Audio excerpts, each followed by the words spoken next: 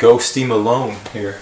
Happenstance, this, that, hope. Swampvice. I'm making sure my camera doesn't run out on me. I'm checking right now. The Supreme Spring Summer Collection 2019 dropping, if not this week, next week. So I'm just doing a quick look at just the clothing of it, nothing accessories, a quick little look over. I might not cover all the pieces, but I'll put a picture of each. Leather blazer, pretty cool casual look, 70s New York. Reversible faux suede leopard coat, definitely a little loud on the inside, which is pretty dope. The Grand Prix parka, I can definitely see some skateboard kids wearing that shit. I mean, I hope Grand Prix fans are anyway. The trench coat here, it's a dope little look, but then this is where I get mixed match about expensive, overpriced resale, valuable items. It's like you can easily get that at the mall, around any store, within $100 or less, and it's still gonna, you know, be casual look. But again, it's like you want the brand, you want the box logo. Thanks to cats like Tyler, Odd Future, Earl showing up, and past artists and creatives spreading the word. But it's still a cool little trench coat. I've heard a lot of good about this patchwork cardigan. I get like super artist Basquiat type feel from it. Leather varsity jacket has, I like how they're just gonna go grandiose with the logo, kind of like, was it Izod or I don't know, Ralph Lauren with like the big polo association image. The Supreme Raiders freaking Harrington jacket, as well as there's like a vest that they have with the Raiders collab. Anyone anywhere within LA, Las Vegas, Oakland,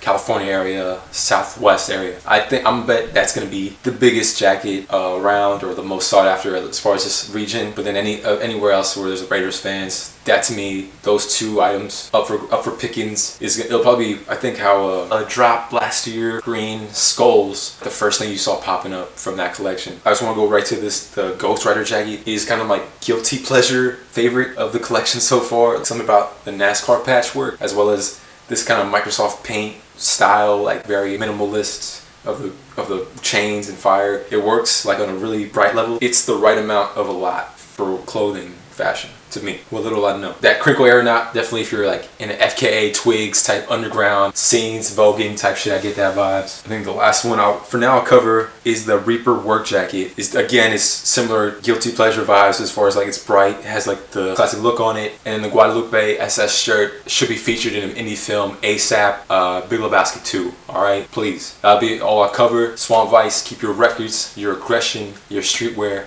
ruthless. Peace. This, that, hope you have a avalanche. Dress suit on, dapper dan, dancing, romancing, language.